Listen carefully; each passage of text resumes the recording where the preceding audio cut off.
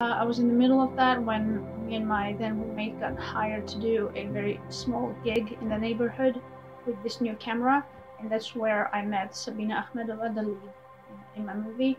I asked her to send me her acting reel soon after, which she did, and I was blown away by her talent. She was just amazing. And so I just decided I'm gonna write something for her and see if she's interested. So I asked her if she would be game for being in my first feature film without pay, and after reading a synopsis she said yes, to my surprise, and which made me really happy. So that's how it started. She contacted me and said, listen, I have a story for you. It's basically for you. Either you do it or I'm not gonna do it. Like, the film is not gonna exist. And that's kind of like an offer you don't say no to, you just at least you look at it.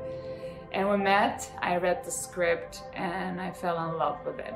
I thought it's a very unique piece and very beautiful.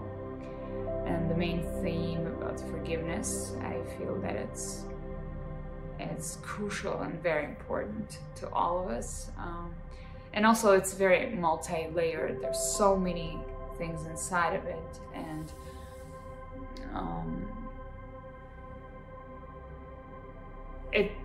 it was an easy choice. I knew it's not going to be an easy journey, but it was an easy choice.